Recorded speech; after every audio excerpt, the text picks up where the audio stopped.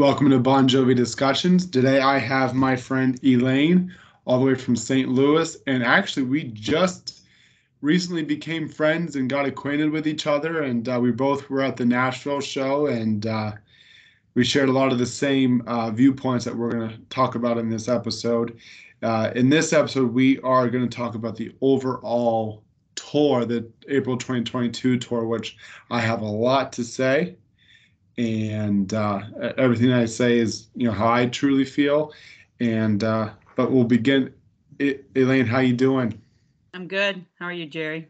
Good, good, good, good. So before we get started, I always like to ask my guests, how did you become a fan, a Bon Jovi fan? Runaway came out right at the end of my high school years, and my friends and I fell in love with the song. And then, way before your time, you used to buy line tickets to buy concert tickets.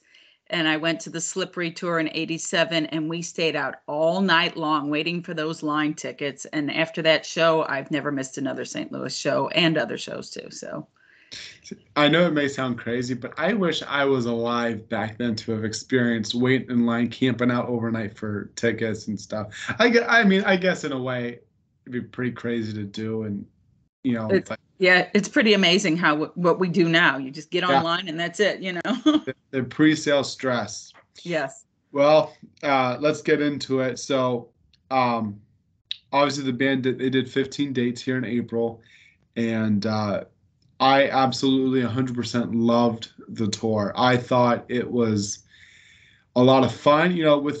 I haven't seen the full band since 2018-19 on This House Is Not For Sale tour, and I've seen John a couple of times in between that. After the in the last year, but not the whole band. So it was so good to finally see the band again on stage. It was so good to be in an arena filled with other diehard fans, with other fans, with my other Bon Jovi friends and all that. So it was very, very freeing in a way to finally be able to see that again, knowing that, we're pretty much out of this pandemic and they were willing to tour for this short amount of time. Just as I said in my previous episode, this tour that John had mentioned in Nashville, this tour was just a way for them to see if they could still do it. And I think they still got it. I agree with you. So, we're going to talk about a lot of things. We're going to talk about the tour. We're going to talk about the announcement of it, the rehearsal, John's voice, which is a big thing, COVID, and the list goes on. But overall, what did you think of the tour itself? I loved it. This is the first time I've done 3 shows on a tour, and I love the fact that I got to see the acoustic. I got to see him come up in the crowd, which is always my favorite. And what was neat for me is the first show that I saw in Charlotte, that was where he did the acoustic. But I brought a friend with me who has never been to a Bon Jovi show. And she said that she knew that I wanted to experience sitting up close and doing a VIP, which I'd never done to this tour either. And she loved it. And she didn't even know Bon Jovi to compare a voice or whatever. She had the best time. She went and bought CDs after the show and said it was just the best experience, Yeah.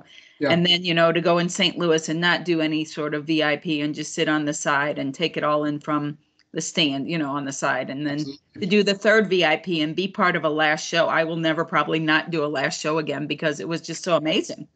You got to keep doing I always say the opening and the last night of the show of the tour is the best. But, and I think you and I discussed it, until I had cancer, I didn't start doing things. I kept thinking, well, I got to save for this. Now I do save, but I've supplemented to do that. And I've just made it a priority. And it just, and the people I've met along the way, I mean, it's like, my friends think, oh my God, she's going to see Bon Jovi again. And to meet you and it's like second nature, it's like, oh yeah, what, you didn't go to a show, Exactly. It's funny because I was just saying this the other day, when we were in Nashville, I said, it's almost what you just said is equivalent to, when we get home from a show. Perfect example was today. People, my friends, my colleague, and everyone here, I was like, how was the show? And I'm like, good, but then this happened, and John did I'll Be There For You, and it was so emotional. And my friends are always like, I don't care. I just wanted to hear that it was good. But you and me, or all of my other Bon Jovi friends online, want to actually hear how it was and all the extra stuff, and they actually care. So it's nice that we have a group like that where we can talk to each other with our excitement. Because I come home here, no one wants to hear. Even my own wife is tired of me hearing about the show. She's a saint. She is. I've chimed in her ear all weekend about how incredible Nashville was, and she goes, "Yeah, you told me 500 times." Well, But you kind of have to take a little while to come off your high. exactly. So let's all right. So let's get into it. So I want to praise the tour a little more. I thought the band was just incredible. They sounded great.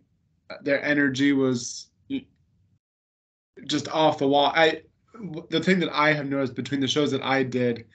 I did Milwaukee, Raleigh, and Nashville. But even with me doing my updates on Twitter and just watching overall videos, you could tell that band was 100% happy to be back on That stage in front of fans, and they were just having the time of their lives. Well, that is one takeaway I got from every show that was consistent. You could feel the love between the band members. You could see that they were so happy. I mean, it was genuine. I mean, it was just that incredible. That was, like I think Charlotte, he did 21, so they did 21 songs. St. Louis, they did 23, so we got the bonus encore. And people who don't know, like from Bon Jovi, when John like slunk off stage or what, it faded out, everybody was like, all the comments online was, he okay, he left the stage. Well, he did it intentionally, and I just felt so lucky to have seen that. And when he was in St. Louis, like, they had the big, you could see the emotion in his face. I thought there were tears in his eyes. I thought that man is so happy to be out here doing what he wants to be there for his fans. The sad part is this tour, John was under so much scrutiny, which we'll get into here, but he was under so much scrutiny for whether it was, his voice, lip syncing, leaving the stage, and this and that. A lot of people don't realize that John used to do the way that he left the stage, with This Ain't a Love Song on These Days tour. Yes. But we'll get into all that. One thing that I was really impressed by on this tour, and it made me realize, I became a fan in 2000. I was 8 years old, and I was one of those It's My Life generations where It's My Life and Crush started a whole generation of fans, young fans like me. And I realized on this tour that I'm no longer that new generation. There's actually a new generation now of fans, and I don't even know what to call them. I'd like to call them legacy fans. Like I call myself the new generation of Crush fans, if that makes any sense. The new, and there's I saw so many. I even met a few teenagers that are seeing the band for the first time because of their legacy. So that's why I call them the legacy fans. That's just my little word for it. But like they were so happy to be able to see the band because they were like, oh my gosh, with the pandemic, I didn't think I was ever going to get to see them. So it was great that these kids, like I said, I ran into this one teenager. Then after the show, I saw her again. And she was like, wow, that's like one of the best shows I've ever seen. Better than videos, better than what I was told, and blah, blah, blah. So it's great that kids are given that chance now to see the band still. Yeah. Well, I think it's because they keep themselves current. Exactly. Yeah. They're promoting new albums. And when I was in St. Louis, there was a 10-year-old little boy behind me. I asked him how old he was. He knew every song, every word to every song. I was like, are you kidding me? You're 10. Yeah. And, another thing I wanted to say about the tour, too, is that it was so good to not only to see my favorite band on stage again, but to also see all of my Bon Jovi friends and making new ones like you. It felt so good to be able to see everyone again, because every tour I see a lot of the same people, then I meet new people, meet new friends. And that was another highlight for me, was just being able to be with my friends and talk about Bon Jovi nonstop all day. My wife jokes, she's like, I don't have to hear it all day. You can talk about it with everyone else. So, but, well, let's get into, my list here. So the next one is, oh, you blacked out there for a second. So the announcement came back in January. So this is a pretty shortly announced tour. The announcement came at the end of January. and JBJ Experience members got to get the announcement first and the dates first. Obviously, we live in a social media world, so at 10 o'clock at night, the dates were out on the Experience, and 10:01, the dates are on Twitter, Right, and right. Instagram, and Facebook, and you're like, well, if you were there at 10 o'clock, you got the announcement first. But and then I remember, like, my wife was sleeping, and I knew the announcement was coming. And I woke her up. I was like, okay, we're gonna do this day. We're gonna do this day. And like, I'm starting to plan. I'm starting to look, for flights and yeah, just planning. I'm talking with my other Bon Jovi friends. I was up until like 2, 3 in the morning planning things and it was fun. Um, so then we had that 2 months of hype. And well, let me ask you. So were you up when the announcement first? Are you an experienced member? Yes. Okay. Yeah. So did you see the announcement right at 10 o'clock? I did. And then my phone started blowing up with people that are not, like you said, that saw it on Facebook or Instagram or whatever. And everybody's like, oh my God, did you hear? Did you hear? Did you hear? I said, I laugh because do people not think I would know that, Yeah. Yeah, because I remember Matt. I was like falling asleep, and I remember Matt was tweeting about hey, special or something about. Oh yeah, he always does his cryptic tweets. Yeah, and we knew it was the tour because the band had been teasing it all that week and everything. So, and I remember I was so tired, but then as soon as that tweet came, I was like, I'm up, I'm ready. And so anyway, so fast forward 2 months later, so the band rehearsed for almost a solid month at an arena over in New York, New Jersey, and they rehearsed for about a month, getting the show put together and stuff. And the biggest excitement that I had for during rehearsals when the band posted them doing an acoustic. Well, they didn't tell you it was an acoustic set, but fans like you and I and all the other diehards, we know when it's going to be an acoustic set. We saw Tigo with his thing and Dave with the accordion, and those two things alone gave it away. And so we'll get into the acoustic set later on here, but one thing that made me even more excited, which we'll get more into later on, was the teasing of some of the deep tracks. There were some interviews and stuff where they said that they were going to be playing some really deep, and this will be my one very few gripes on this is we didn't get those deep tracks, and I know some of the songs that were actually going to get, well, they were rehearsed, but they didn't get played. But we'll get into that here. Actually, I'm going to make a note of that later on. So overall, what did you think of rehearsals and all that? It just made me excited, I mean, and like you said, the deep tracks, I actually went through like all the different albums and picked out like the songs that I would hope for them to play, Yeah. and Mm-hmm. I'm glad they played Radio. I think that's just fun and it's a good sing along, but there were a lot that I would have liked. I know that Runaway is hasn't been played in years hardly because it's a struggle, so I've come to terms with that, but I do have a list that I wish that I would have her, I love Always, I've got a whole list that I wish. I was honestly surprised that Runaway didn't even make it in once. It wasn't an audible. It was never, I'm sure it was thought about, but it was never put into motion. Since we're talking about deep tracks here, there was 25 songs that they actually were deep tracks and that they were going to pull out and play. And we didn't get any. But like you said, Radio, I was so surprised and thankful that song was a staple every single night. Yeah. Well, and it just like you, when you go to multiple shows, you want them to check, you hear, you want to, and I know I'm guessing the reason they didn't do Bed of Roses is because that's when he pulls a woman up and they do the thing. And I get why, I mean, he came up in the audience because it was the last show and God forbid he did get COVID. He's done, Exactly. But I do love that song and I love the way he does it. And I mean, In and Out of Love, I would have loved to have heard. I mean, there's just, it's,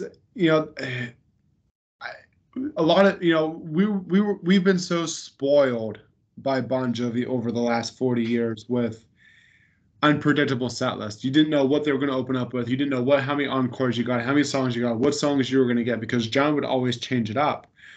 But within the last, this house tour and then this tour, it's pretty much 95% the same set list every night. And so I think as diehards, going to multiple shows, we want to see that changed up. We want to see other deep stuff. But with Omaha as opening night, I was so excited because you didn't know what was coming. And I was so happy that radio, I was not expecting radio to get played at all. And let alone being a staple every night.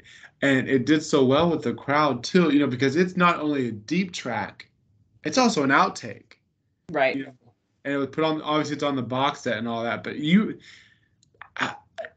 I could be wrong, but not a lot of the general fans know what Radio Saved My Life Tonight is. Maybe the more deeper fan, or like obviously the diehards know it, but Joe Schmo off the street doesn't know what Radio Saved My Life Tonight is. So to see that played every single night was honestly really cool. Love's the Only Rule. That got played twice and unfortunately got taken off. But I thought that was a great encore song. And I'm sorry I missed Story of Love. That's one of my new favorite songs. See, I'll get to gloat about that one because I got to see I know you did. And in these arms, lay your hands on me, never say goodbye. Those are some of my, Yeah. And so I'm trying to think the other ones. Other than that, we really did get, we got Just Older, which I really enjoyed, with the whole sha-la-la.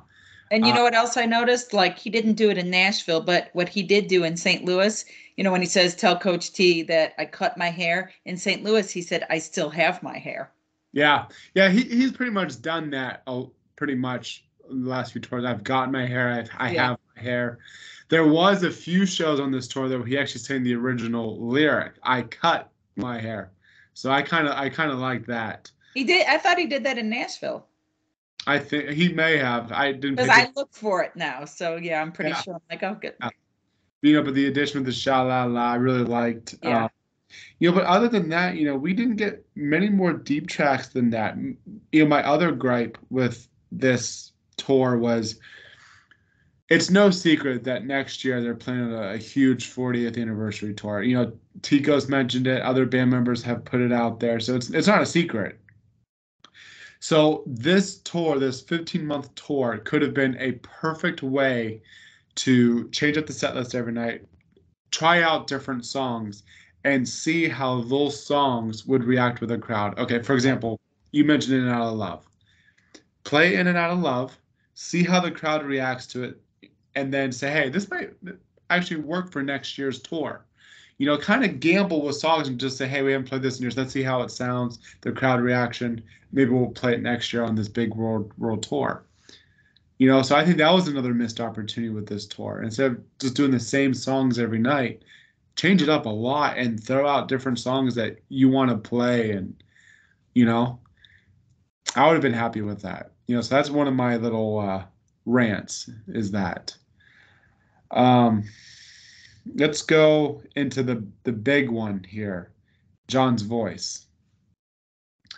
So me personally, I think there's so much hate out there right now, and let me back up. I will respect everyone's opinion. I know John's voice isn't perfect right now, and I don't expect it to be. The thing is, vocal cords are the size of your thumbnail, just about. And so when you're, especially at his stature for 40 years, singing almost every night, and these long, lengthy tours, and then playing back to back. For example, you and me, when we go to a show, obviously we're not professional singers, so we don't know how to train our voice, but our voices are so sore after the show, and the next day, John has to go to the next city and perform again. So people don't realize that your vocal cords take strain every day, especially when you're singing every night. Well, unfortunately, the haters, they've been bashing his voice since '87. Yeah. It's just, people are just cruel. Yeah. Now, I don't want to use the term haters. I do think there are some negative people out there that just hate the band and will criticize John for everything he does. I'll call those people haters, but the people that I'm pretty much referring to are actual fans. There are some fans out there that do bash them, but I do think that they come from a place of sincerity. Most of them, and they care and they notice that there's a problem. Yeah, so there are fans out there that do care and are acknowledging what's happening. Me personally, I still think John sounds great. I think he sounds incredible. I think I know there's some vocal issues. I know he's having trouble, going along. I'm trying to find the perfect way to say this. Well, and don't you think that some people that are judging based off a cell phone that Yeah, you and I record rather yeah, than being there? Because I listen to my phone when I leave there and I'm like, he did not sound this bad. It sounded wonderful in person, so exactly. The thing is he hasn't been doing this in 2.5 years. So for him to kind of get back into the realm of touring every night and one of the things one of the reasons why they did a whole month rehearsal was they were practicing that set schedule. They were, you know, playing 2 night or rehearsing for 2 days, and then they would take a day break. They'd go back in for another day or two, kind of act like they were touring. And so that kind of, that could have also hurt him a little bit too, was overuse of his voice. Who knows how he sounded during rehearsals, but well, they typically don't rehearse that long. yeah. And so, he said in an interview too that they've never rehearsed this long. They'll go Yeah. into the studio and play for a few days before the tour, but that was it. Don't you think from show to show that he improved each show? I I absolutely 100%. I I I will say that I think Dallas and Nashville were the best shows of the tour as far as his voice goes, energy, and just I mean, I truly, truly think that if this tour was to continue this month, if Nashville wasn't the last show and they still had 20 more dates, I bet you there'd be less and less negative reviews. Well, And I I think, thought St. Louis had, I mean, it wasn't like a stellar review, but it wasn't that bad. So I thought it was like in St. Louis, I mean, he continued to sing two more songs. So yeah. So, and so I don't ever expect John to sound like he used to. A lot of people are saying, well, he sounds terrible, but he doesn't sound terrible. He knows how to work his voice. He knows what he can and can't do. Um, but for me personally, I like what I hear. So as I said, I respect every other fan's opinion. And keyword is fan, not the critics out there who aren't fans, not the Joe Schmo off the street who doesn't like Bon Jovi to begin with. I'm talking about I respect other fans' opinions because they're fans. They come from a sincere place, and they do care about John. And I see the struggle. I do. I see John struggling. I see John having a tough time here and there.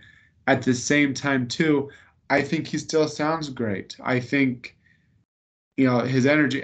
I'm just happy to see them again because my whole train of thought is one day we're not going to have this anymore. We're not going to be no, able to see Bon Jovi on a stage again. We're not going to see. We're not going to see all this anymore.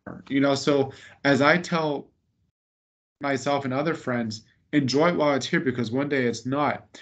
It takes me back to the whole generation thing. The teenagers or the young people who want to still see the band, they don't care about John's voice. They care about just being able to still see them again. You know, we're never going to have the Slippery When Wet Bon Jovi ever again. But the band is still so good. John is still so good. You just my thing is you take the good with the bad. You I take thought the the bad with band the sounded better than ever. yeah. And the thing is, too, I think this is big to help John's voice a little bit. The band was a little louder on this tour too. I noticed like you could hear David a lot more on this tour compared to previous tours. Um, so I like that too. Now the big thing here is the whole lip sync thing. That whole speculation. When that John was, I'm pretty sure, was sick at the time. And whether, I'm not saying it was lip synced, I'm not saying it wasn't. In Houston. In Houston, you know, if he was sick, which I think he was, because that day he also got IV therapy, and you know, through the grapevine, I've heard he was sick. So he still went out on stage and still performed. And if you watch that show, I mean, I've watched so many videos in different angles. He was definitely not feeling himself, because you could tell there was times that he was pointing at his throat. He couldn't hit certain lines. You know, he would, you know, stop singing for a second and then get back into it. So he was definitely not feeling good. And on top of that, there was all, I'm sure John has seen these negative reviews as well. So he's probably thinking, okay, if I try singing "Living on a Prayer" right now and I know that I'm sick and I can't do it, the reviews are just going to be even worse. Well, the way he ended that show, I hope to see you all. You know, that was kind of heartbreaking to hear him say that. Well, you know, the entire show was not lip synced, and we all know that John doesn't do lip syncing. Wanted, which was the only encore that night, and that's another reason he was probably sick, was because he did Wanted. And the only reason I think he did Wanted was because a few nights before that, they didn't do Wanted, which we'll get into. So, but he came back out and did Wanted, but he didn't do Bad Medicine or Who Says. He ended it with Wanted. So, my thing is if he was sick, which I think he was, I can justify the lip syncing. You know, you can tell on stage he was embarrassed by it. You know, Oh, and I agree. and the whole key word here is if he was. There were moments where he was definitely singing. He was definitely talking to the mic, you know. But I remember in the "Living on a Prayer" performance right before, there was a recording on YouTube. He has a mic at Tico's stand, and he can talk into it. We can't hear it, but the downstairs crew, the soundboard crew, can. So I don't know if they were setting it up for it to be a lip sync, but you can just tell by the way he was covering and stuff. And like I said, I'm not being negative about this at all. Well, he also had his back to the crowd more than normal. Yeah. So my guess is I think he was lip syncing. I can justify it though, because he was sick. I don't think he would have been able to do a good job with it when he's already struggling. Now, if he was to do every single night doing that lip syncing and he was feeling just fine, he was lip syncing, I would be outraged with that, as reasonably so. But this was the only time that was ever if it was lip synced, and I can justify it because he was sick. You know, is it ideal? No. I personally would have wanted him to still try. But you know, he came back out though, because then our prayer was played. Then they went out. Then he came back up and did Wanted. And he actually did sing Wanted. So, well, I think I agree with you about, like, John doesn't lip sync, but he also, the way I look at it, it was one song, and he didn't want to let the fans down with their anthem. You know, exactly, to not play it. Yeah. So you know, I think it was made out of. The thing is, especially with critic reviews who aren't even fans, they don't realize all the stuff that gets, you know, put into play. They didn't mention that John was doing IV therapy that day. You know, an IV therapy, you know, replenishes your system with nutrients, hydration. So the critics out there didn't put that in. They didn't put in that he was probably sick or was having a hard time throughout the show with his throat. They just all he is lip syncing. You know, or not saying that he, or they wouldn't say that he was singing every other song though. But you know, that's the thing, is the clicks go to the negative reviews. Yep. You know, but at the end of the day, at the end of the tour, I will confidently say I thought John sounded still great this tour. Maybe not the John Bon Jovi that we used to know, but still an incredible singer. I still love watching him sing. And another thing is too, is I don't go to the shows and just listen to him sing. I like to sing along, and it's one big party to be able to see your favorite band on stage, singing along. I'm not sitting there critiquing this and that, you know? He's also not 20. Exactly. You know, the thing is, look at all the other singers that are around his age right now. Steven Tyler struggles here and there. Vince Neil, that's no secret. You know, all these other artists, but every single person is different though. You know, and John's not purposefully going up there and just being lazy about it. He continues to work. I mean, he's got his hot tea, he's got his drinks, he's got his throat spray, he's got all these things that helps him to be the best that he can be. That's all I ask. All I ask is for him to try. That's it. At the end of the day, I'm gonna support him. I'm gonna I'm gonna enjoy the ride while we still have it. Yeah, and what an incredible front man. I mean, his energy, and he plays to all sides of the crowd, and he makes sure that everybody, knows who the band is and gives them their time on Yeah. stage too. I mean, I just think Yeah. big picture. And like I said, I want the people that are watching or listening, I want my opinion respected because I respect everyone else's, whether it's a good opinion or it's a negative opinion. I do get where the negative opinions are coming from. It's like I said, from fans, it's an opinion of concern. So I respect that, but not the people that constantly bash him every single chance that they get. Not those people. The fans who are generally just concerned. But I think like you said too. I think if this tour was to continue, I think John would have gotten better and better. But Hmm. it also raises concern though for me too because I don't want to see the end of the band. I don't. I want there to be so many more tours and so many more shows. I've been to 59 shows and I want that number to keep going up. I also think if this decline keeps going, I do think the next year's tour, the 23 and 24 tour, is going to be the last as far as touring goes because not the end of the band, but touring because I don't know how much more John could do, you know, every night and that's for another discussion. But like I said, I'm here for the ride. I'm here to enjoy it. I love John. I love the band. The band has always been there through my dark times. I'm gonna do the same as a fan, and through the good and through the bad.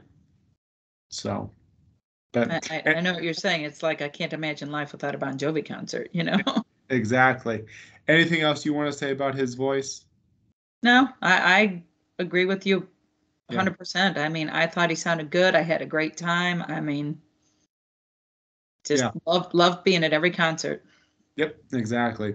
Let's get into some other stuff here. So let's talk about obviously this tour happening with the COVID around in the pandemic. So I have noticed between the beginning of the tour and now, the whole world itself has kind of changed rapidly with the pandemic in a good way. Obviously we saw the use of masks being used less and less through the world. Airports. I remember going when I went to Milwaukee and Raleigh. Airports, you had to wear a mask. Nashville, you didn't have to wear a mask in the airport, which was, so different. Protocols, the arenas weren't asking for proof anymore, vaccination, or you didn't have to wear a mask anywhere. I don't remember. I wore my mask to be safe, but I don't remember anyone ever being asked to use a mask or vaccination card. So, but with that in mind, at the start of the tour, they still had to be COVID cautious. Obviously, we know Everett caught COVID. Well, I think it was the Florida shows he was missing. Was it? He came back to the Atlanta show, I believe was his first show back after getting COVID. Yeah. Because Yeah. Um, so that had me worried too because that was right in the middle of the tour. So I was worried because, well, I think there was 15, 20 crew members that got COVID. The sad part is no matter how tight of a bubble you're in, you're going to get exposed to it. So like I said, crew members, every show that I went to, I saw crew members everywhere going out in public and, eat, which is fine. That's their prerogative.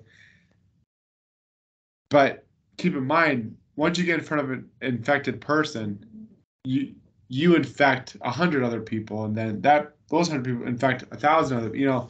So I think these somehow someone got COVID, and it just spread through some of the crew and to the band, and you can't prevent every single tour that's out there right now. Someone has gotten COVID, and sometimes the shows have been canceled or postponed, whatever. But so I was surprised that no one else in the band got it because Yeah. Everett travels with the band, And that so was, yeah, that, and so when I bought my first VIP, I did pay for the insurance for fear of me getting it and and losing that much money. And I yeah. didn't do it after that, but I just thought, and I was so careful. I mean, I didn't go anywhere or do anything because I thought I do not want this to mess up me going to the show. Yeah, absolutely. I did the same thing with my stuff, but one of the sad things that I missed with the obviously we do VIP every tour, and ever since the Circle tour, they've been offering backstage tours, which I love. Just being able to see behind the scenes and stuff, and being able to go on stage and see the band's equipment and all that. They've been doing that every tour since the Circle tour.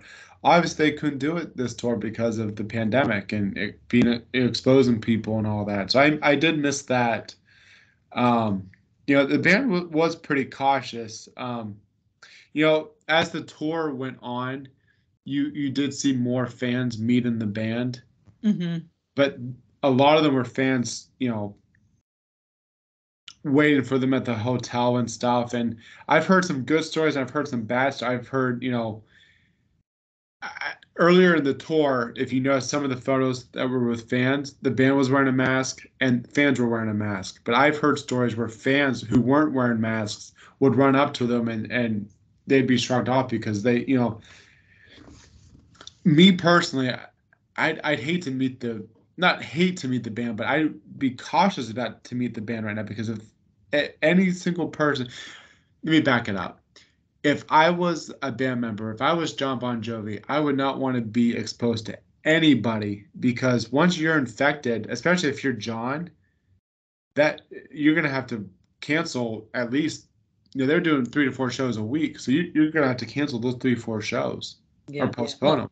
and also, I think once the mandates were lifted, they sold more tickets too, because Hmm. I've got a friend who is not vaccinated and he's diehard fan. And once I told him the mandates were done, he's like, all right, sign me up, Yeah. so that's a So, good.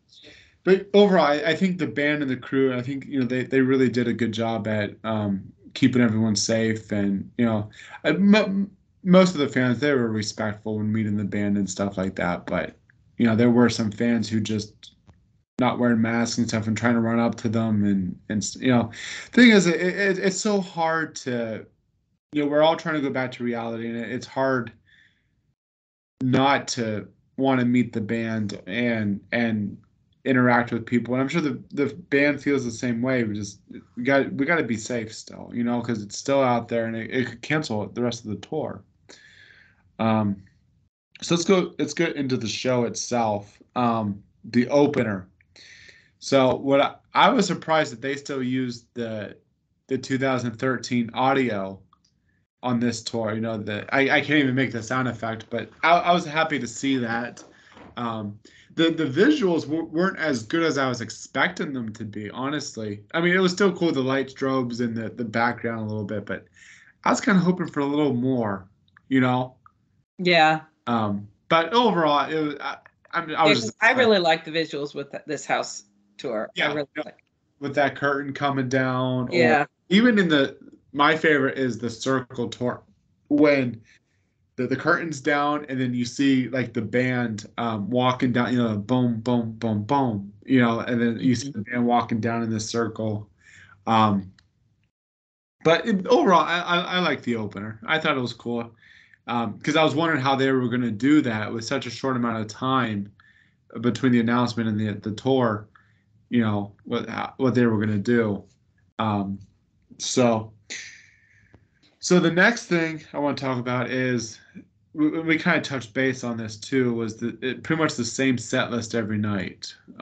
Without repeating what we already said, I wish there was a lot more uh, deep tracks. I was surprised that Wanted was left out for a night. Then that was another uproar. if anything. That was, not playing Wanted, but Wanted, if you look back through even tours and tours and tours ago, Wanted was left out a few times, which does surprise me because it's such a big song that everyone expects to see, kind of like Prayer, Bad Name, and It's My Life, and so forth.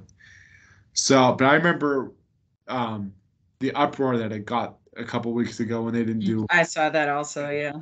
It was like it was every night there was always something, John's voice or lip sync or they didn't play Wanted or John left the stage without saying goodbye and just all these things and for me personally, I'd be okay if Wanted didn't get played live. I like this song, but Well, like I said, I would have rather heard Bed of Roses than Wanted. I mean, just yeah, personal preference.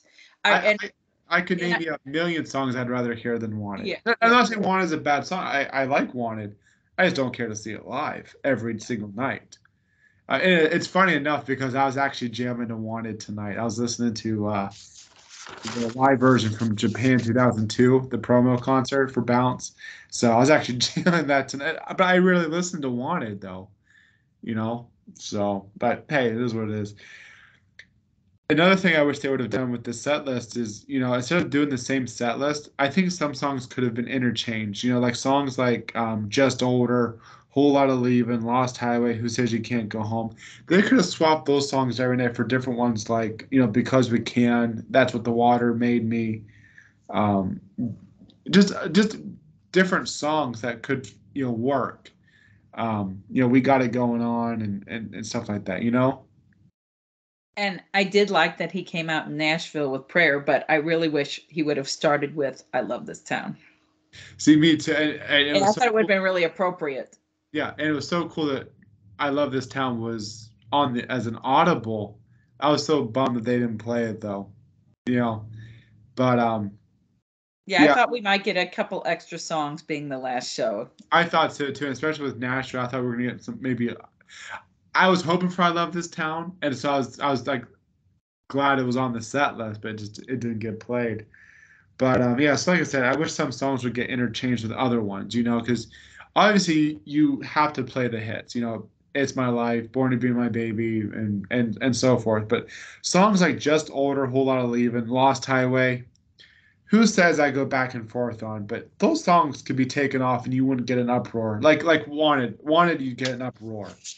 But if you didn't play a Whole Lot of Leaving or Lost Highway or We Weren't Born to Follow, John could get away with that and put in a different song like Because We Can or Runaway and stuff like that, So I was kind of bummed that didn't happen. And But I even like, from this house, Living with a Ghost, God Bless This yeah, Mess. I mean, I love those songs, but well, but people who are not people don't even know, like I said, like somebody said, oh, they're playing all their new stuff. Well, the original point was to promote the 2020 album, so of course he's going to play stuff from there. yeah, I think they were excited to play some of those new songs too. Obviously you gotta think if you were in John's shoes and you've been playing these hits for 40 years, you get sick of playing. You want to play new stuff that you haven't played on stage before. So I wish the encores were a little different too every night. Like Omaha, they did "Love's the Only Rule." So on the encores would have been a great way to play new songs, or not new songs, but like songs that they never play. Um, so I wish the encores were a little different, like different songs to close the show. Like one night you close the show with "Bad Medicine," or the next night you close it with "Who Says" or "Prayer," or all just different songs. Yeah. But like the set list was so predictable on this tour. But this is coming from two diehard fans. Obviously, Joe Schmo, who just goes to see them in one city, that's good enough for them, and they don't care. This you and me here are sitting here thinking how we want all of our shows to be different because we do Right. one.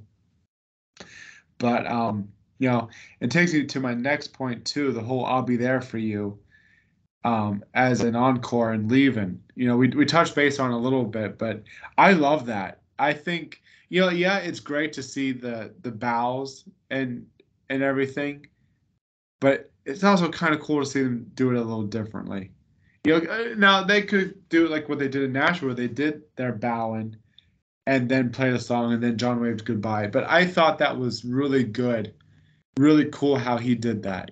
Just waving goodbye and stuff, and then just disappearing, and then the band kind of fade out. In a way, the first time what city did they do it for the first time?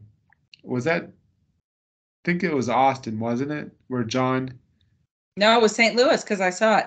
It was St. Louis. Okay, so I I wonder because I think I'll Be There For You was just added like on a whim. I think John called it. I don't. It was because they were all getting in, and he said he turned around and he lifted his finger up and went like this, and they kind of all sat back down. Yeah. Because I don't think it was even on the set list. Even as an audible, I don't think it was. I have to look back, but either way, so I don't think the band was even expecting him to leave the stage at the end because if you watch David, when John leaves at the end of I'll Be There For You, David's like looking down because he can see down backstage, and he's watching John because if you face the stage, the band usually comes in and leaves the right side of the stage, and so you watch David, kind of watching, and then he goes, thinking, okay, yeah, Yeah, no, it was definitely they didn't expect it, but I also like them ending with that song because I think it sends a message too, yeah, exactly. Which yeah. But I that's where I like it being changed up though. Not having the same typical show every night. It's changed up like that. Perfect example. And speaking of I'll Be There For You, what you just said, after Nashville, after bawling my eyes out during that encore, I mean, because I I wasn't. There were so many fans that cried too. With John's speech, him choking up for before this, I'll Be There For You, and then actually performing it. Knowing that that was the last song of the last part of the tour, it was emotional, and it got me thinking. Oh my God, can you imagine this is the actual last show, last song that they're performing? It makes you tear up, and I truly, when that, unfortunately, when that final tour comes. I truly, truly think I'll Be There For You is the perfect way to end the show. And I'm sure John has thought about it now, especially after this tour, closing the shows with that song is perfect. And I felt like he didn't want to leave the stage any more than we wanted him to leave the Oh, stage no. too. And I even actually just watched a video tonight before we did this podcast of him going back and forth, like when he was walking and then, he just gets right back into it and goes, I'll be there for you. And and then, when he goes down the stairs, I'll be there for you. Remember that. That was, that I got chills just even saying it, Or thank you for loving me would be another, yeah, send another kind of message. exactly. Never say goodbye. But Yeah, I yeah. truly think I'll be there for you would be a great, maybe John was maybe this takes me back to what I was saying about experimenting with different songs and see what works with the crowd. Maybe John is, maybe thinking of a final tour and he played around with I'll Be There For You and to see how it would work out as a encore song. We don't know until the next tour. But Well, we know yeah. he's always thinking. Yep. Next one I want to talk about is the harmonica. I loved how much we got to see the harmonica this tour, whether it was for Let It Rain, which that was a new addition. Um, now that we're talking about additions too, I also want to mention how I was excited that we got a Limitless solo, which isn't on the album, and a the We Weren't Born to Follow outro as well, which that was actually put into the end of this house tour, I believe, or at least that private gig they did earlier this year. Actually, I think it was just for the private gig this year or last year that they did for that Chrysler, I think it was. But so I was glad that they did the outro for We Weren't Born to Follow, that thing that Phil X came up with. But yeah, so I was glad to see the harmonica added into the End of Let It Rain. I wish we could get a live version of that because I loved it. I loved Let It Rain through the entire show, or Yeah. through the end of the song. Um, and then the way he now I am sick of American Reckoning, which we'll get into here in a second. But I did love watching him do the harmonica in the beginning and at the end. Did you see the one video? I think it was Austin or Hughes. It was one of the Texas shows, but he was playing the harmonica.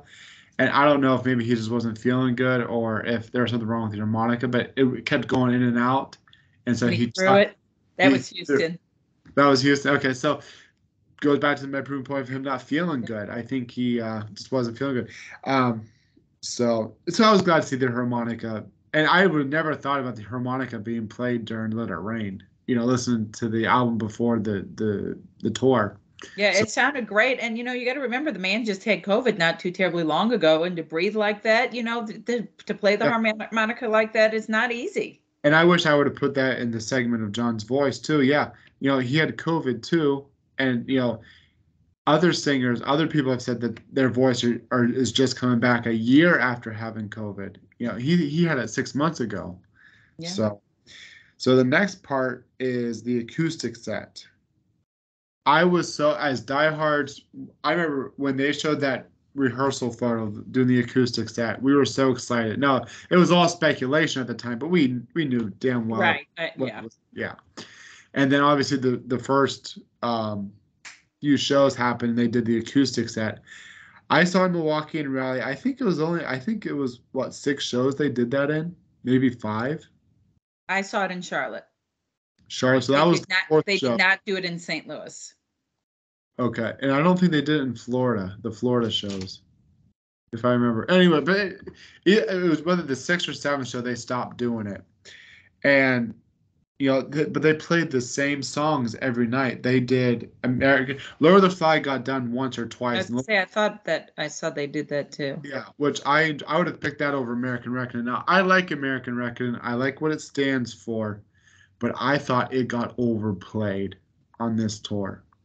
The sad part is a lot of people sat down for that song because first off, it's a new song, so the general fans don't know it, so they just sit down, and then they did the We Don't Run. Well, a lot of people don't know We Don't Run either unless you're a diehard fan, let alone it being an acoustic version. And I really liked how they supported Ukraine with that song too, doing the acoustic, and it went to a special and all that.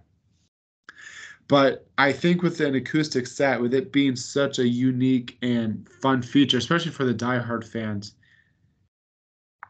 I hate to say it, but it's true. The acoustic set was a missed opportunity where they could have done different songs every night.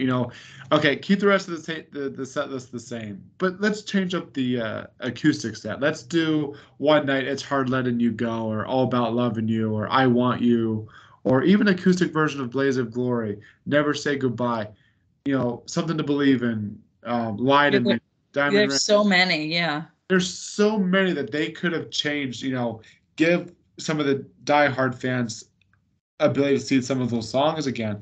But every night it was American Reckoning, We Don't Run, Saturday night. Saturday night they could have done it, the electric version here and there, but they could have played around with so many different songs. And one of the reasons why I think that the acoustic set was taken off was because the general fans didn't know American Reckoning and We Don't Run, so you didn't get a big, even the shows that I did. Obviously, we know all these songs, and I enjoyed the entire acoustic set. But I saw it in Milwaukee and Raleigh. American Reckoning and We Don't Run, people sat around looking around and weren't singing along. But once Saturday night came on, people were up and having a good time and singing along. So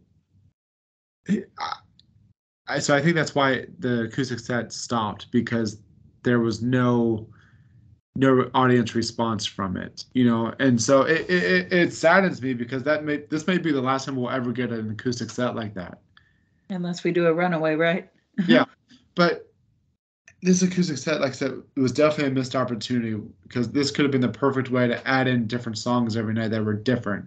Like I said, keep the set list the same if you will, change the acoustic setup a little bit every night. Play some of those ballads. Speaking of ballads, we only ever got I'll Be There For You and In These Arms once. That's the only ballads that we got.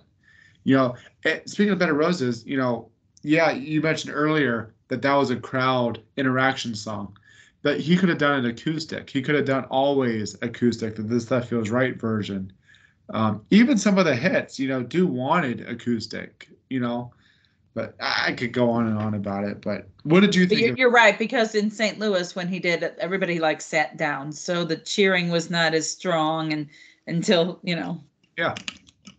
So, you know, it hurts me to think that if, um, obviously the band was excited to do the acoustic set. It saddens me to think that John would have stopped it because of the poor crowd response. But I'm sure he knows too, you know, American crowds are unfortunately all about the hits. You know, 80% of that arena are just general fans that just want to go for the hits. I get it because when I go to see Def Leppard or Poison or any other band that I'm into, but not a diehard fan of, I just want the hits. I don't know the deep stuff. Fans like you and me, obviously, we want the deep stuff. right. But John's got a balance between the general fans, the diehard fans, and himself. You know, for him, it's all the new stuff.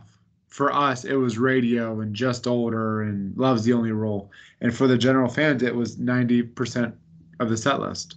Well, and again, like you're saying, diehard fans and new fans. Like I told you, my friend who'd never gone to a Bon Jovi concert, who lives in Charlotte, she was way ahead of the game. She started listening to stuff. I made her a list of what I thought he might sing off the 2020 album, and she recognized it and she was prepared. But that's not the norm. Yeah, exactly. So, you know, it saddens me because I even saw it in Nashville too when they were doing You know, a lot of people just sat in their seats and looked around and they were, I hate using this word, but bored. Yeah. You know, and I'm surprised American Reckoning was, you know, every tour, every on there's always a favorite of John's. You know, like What About Now? His favorite was Amen. Um, this house was Scars on This Guitar. You know, on this album and tour, American Reckoning was his favorite. I would have thought Story of Love would have been the one played almost every night. You know, because they promoted that the most. John spoke so highly of it. We got it one time, and I don't want to brag here, All but right, all right. I got to see it in Raleigh, and I thought, wow, they should do this every night. Yeah. Well, I Like, was really hoping to see that in Nashville because I thought that would be so cool to have the images of the family. I watched that video quite a bit because I just yeah, love seeing that. yeah, exactly. So, you know, hopefully in the future, you know, hopefully we get an acoustic set again. We get those deep tracks. You know, kind of like what they did for the Circle Tour. They did that during the Circle Tour when they did the acoustic set. They came out and did deep stuff like It's Hard Letting You Go in London or something for the pain and all this stuff. There's just I could go on. So let me move on.